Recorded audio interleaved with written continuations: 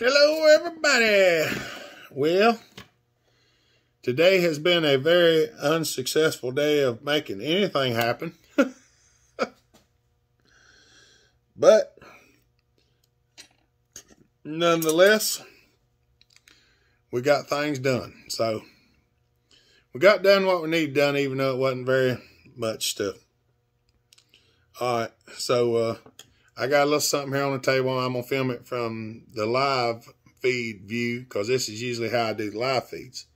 I got a Tilton carburetor right here off of a 385 that we're going to put a kit in it, because I got something to put it on over yonder and I want to play with it. We're not going to put it on today. We're just going to build it.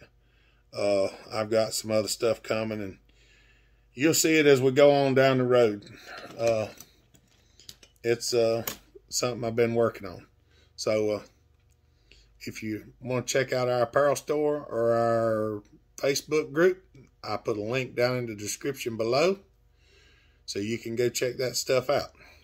So without further ado, I'm going to make this video right quick. We're going to try to tear in this carburetor. I'm going to try to show it as best as possible of how I clean these things and put them back together. So hope you enjoy this. And you won't be able to see me during this video because I'm going to do it like this right here. Whoop. And hopefully you can see it pretty good. I think you can. I'm going to try to keep my fingers out of the way.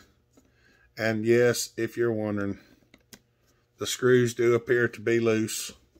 No, I have not taken it apart. I just cracked all the screws loose, so I didn't have to try to crack them loose on the video. And I got our kit laid out here. We may not use all of it. I usually don't change these Welch plugs unless they seem to be something wrong with them. So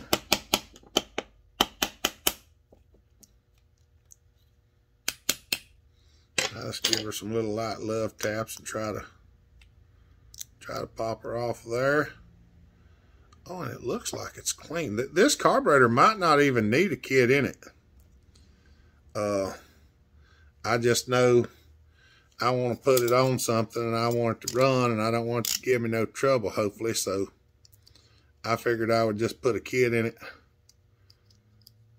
from the start.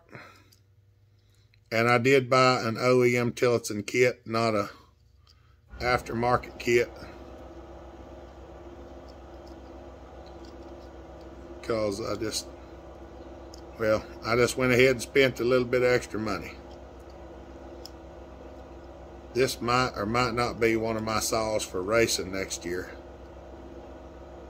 I'm trying to save this gasket because I got another carburetor that might need a rebuild on it too, and everything that ain't bad on this one I might use on the other one.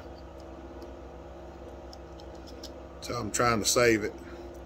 And plus, if you can get it off without tearing it up very much, you don't have to clean so much off the thing.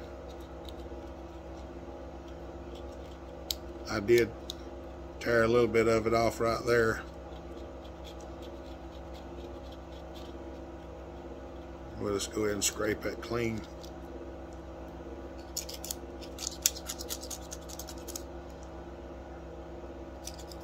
I'm just scraping it clean.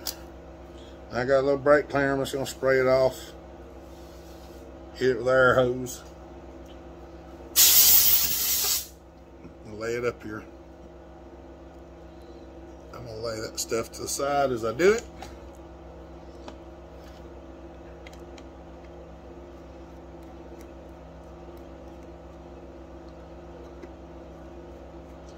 I know it ain't that much fun watching the old feller screw the screws out and drop a screwdriver, but everything else has been a wash today, so maybe this will go okay.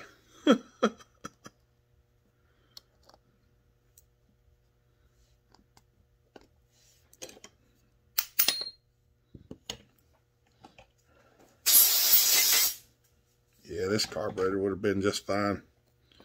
I could have put this right on and it'd probably not give a minute's trouble. But, sure as I did, then it would have. Shoulda, coulda, woulda. We're just going to go ahead and do it. We're just going to go ahead and do it. We're going to do it to it. It looks pretty clean on the inside. I'm going to scrape this little bit of gasket off that was stuck on here. This looks like somebody's done this before. It's probably had a kid or three in it since it was made.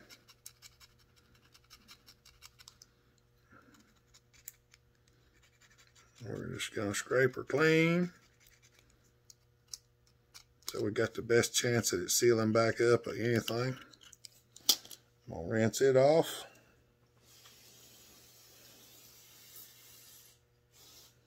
We're going to change the needle in it too, so.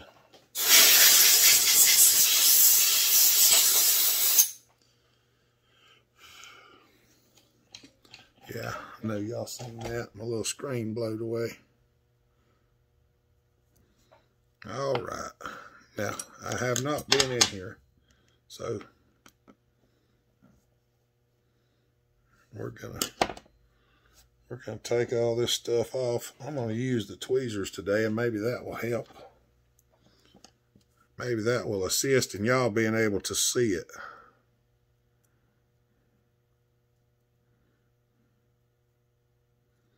And of course, it's the wrong needle. Why is it the wrong needle? I have no earthly idea. I ordered this kit specifically for this saw. And this is the needle they sent. The long one. So apparently it looks like we'll be putting the short one back in it. Don't ask me, I don't know. It's one of them days. One of them days.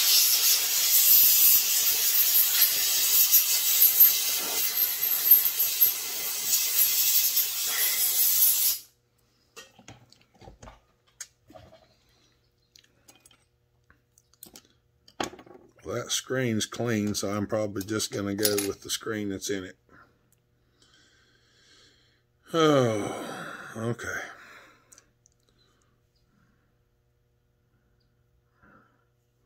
I'm going to go ahead and reuse the old needle, I guess, since the new one's wrong.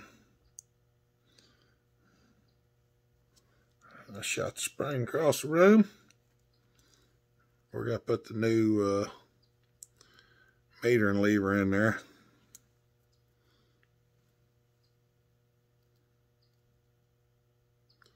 Push that to one side. We'll set that spring up in there, and maybe y'all can see it this time. I'm just going to set this down right there, push it down, and y'all can see it's down, and I take and push. Well,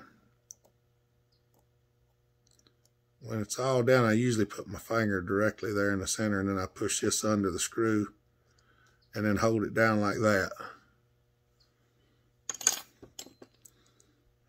Then tighten the screw back up.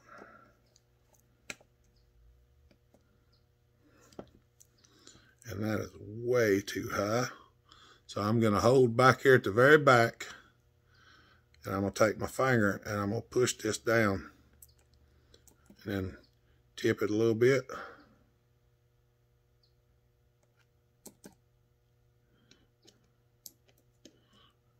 I'm going to stick that under there, and I'm going to try to get this metering lever flush across here. I want it to be flush. I want to have pressure on the needle, which it looks like it is. I'm still dropping everything.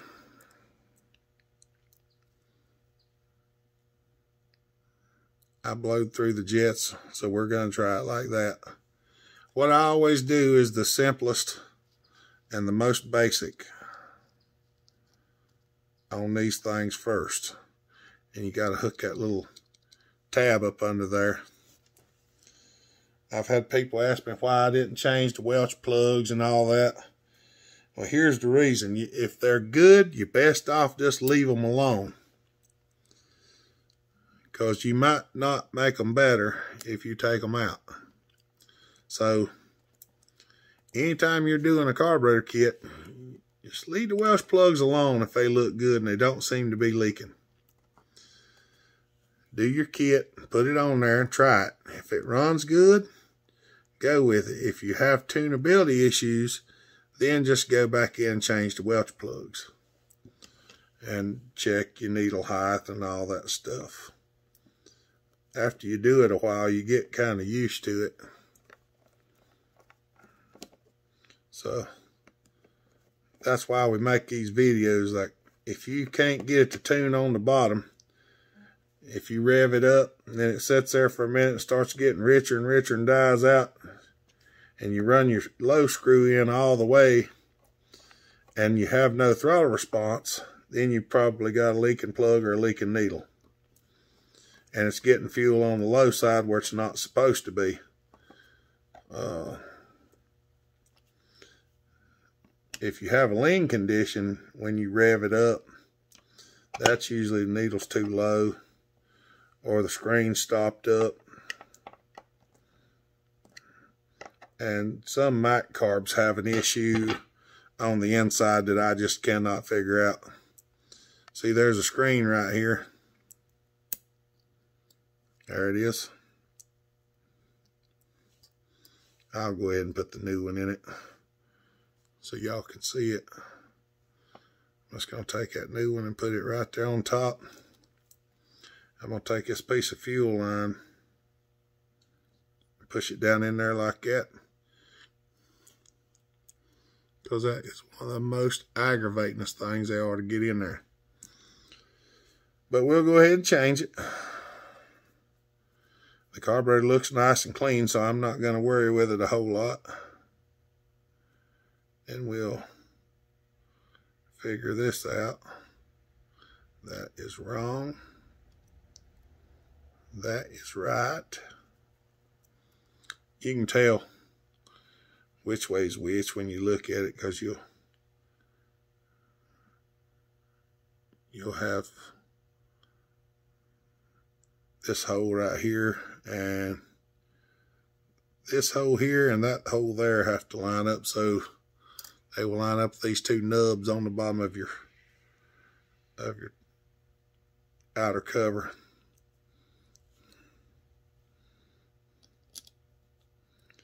And that pretty much is what I do whenever I rebuild one of these to start with. Because I tell you, I've had trouble getting Welch plugs not to leak after changing them.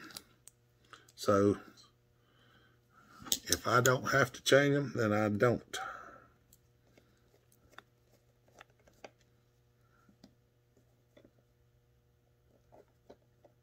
I can't get my screwdriver to lock in there.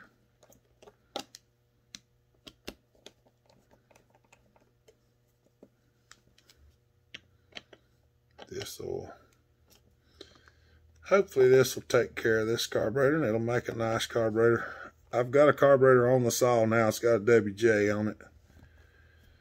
And that WJ is a little bit goofy. I'm hoping this will work that out. I know it looks like I'm really tightening the wheels out of them, but I'm not. It's just hard to get this screwdriver to stay in here.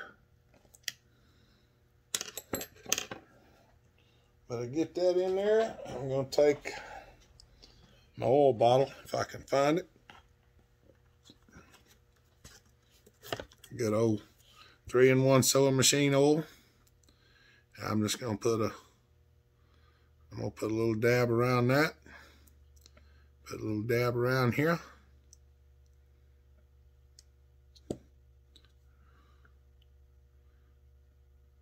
a lot of times I don't show this, but I like to put a little dab of lubricant around the shafts. I like to put a little bit on the screw and a little bit on these screws. If you wash it real good, you wash all the oil off of it, and this will, you can see a little flash rust on there. This will stop some of that from rusting so bad. So after you do that, just check everything, make sure it all works. It all seems to work good. The screws do turn because I checked on them. So there is a Tillotson with a few new parts installed. We're going to throw the old parts back in this bag along with some of these other pieces because, well, if you've ever done a bunch of carburetor work, you can't always find this stuff. So we'll keep that for the next one. Because like I said, I've got another carburetor coming that may need a kit in it or it may not. So I'm going to save on that because that diaphragm and pump both feel good. So, all right, well, we'll be trying this saw out one day. Y'all get to see it run.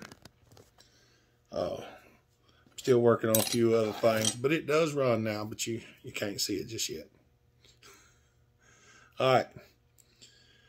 I got to go in here and look after some youngins. Mama just left to go to the barn. And like I say, it's way later in the day than it normally is for me because I have had to run and do all kinds of stuff today. So, there it is. Rebuilding the carburetor, they're all about the same on the inside. There's a few differences here and there, but primarily it's about the same. All right. Well, I'm going to let y'all go. Y'all have a good day. Stay safe. Be kind. Treat each other the way you want to be treated. God bless. Bellhopper out.